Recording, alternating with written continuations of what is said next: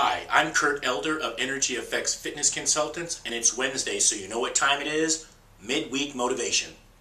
Now, it's going to be short and sweet today. First thing I want to say is, not all movement is good movement. Follow me. Not all movement is good movement. Now, obviously, we just came from the holiday weekend. I had a few clients out of town, had a little bit more chance to look around, if you know what I mean. I'm watching people doing walking lunges with weights that probably shouldn't even be doing walking lunges, let alone with added resistance weights. I'm watching people do deadlifts with completely straight knees and possibly rounded backs.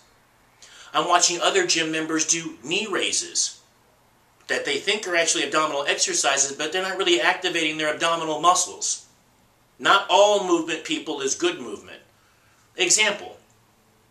If you do knee raises, thinking they're an abdominal exercise, and all you're really doing is shortening your hip flexors, I got news for you. Most of the people I see or I meet have short hip flexors. Do you know what short hip flexors do? They create knee pain. So you think you're training abdominal muscles because you saw it in some kind of magazine or thought it would be really cool, or you saw someone with a low body fat, and you're thinking that they got that low body fat, that six-pack, by doing these exercises, and so you mimic what you see, and all you're really doing is creating knee pain. Not all movement is good movement. Doing straight leg deadlifts, I've seen it a lot. I watched it a lot as I've been in this industry. I got to be honest with you. My reading tells me after about 45-degree flexion of the upper trunk of the body, you become more ligamentous. That means you're using more of your ligaments than you are actually your muscles to attack that area or to perform that movement. So doing them straight leg really isn't helping. Good old-fashioned, a slight bend in the knee and focusing on the hamstrings, the glutes, and the lower back on that example of deadlift is perfect. Walking lunges, which is the one I started with. I see tons of people do it, but their knee rotates past their toe. Do it often enough, the wrong way, and add weight to it, you're looking at a possible ACL tear in your knee, or a meniscus tear. Again, not all movement is good movement.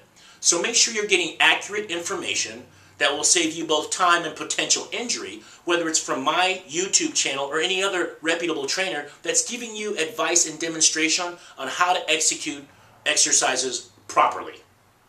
Number one. Number two and final, the thing I want to ask all of you as we round off this last month, for 2011, I want you to think about what is it that you need from me. Do you need more recipes? Maybe some meal plan examples? Do you have pain in a certain spot that you absolutely can't figure out how to get rid of? Training tips? These kinds of things. Fill me in. I want it to be a little bit more client-driven and not just the people I immediately see, but those of you out there that I don't even have a chance to have contact with. I'd love to hear from you more often. Send me some emails. Hit me on Facebook. Hit me on my YouTube channel. Contact me. Let me know what you need, and I'll make sure to get it to you. Now, go out and get it done.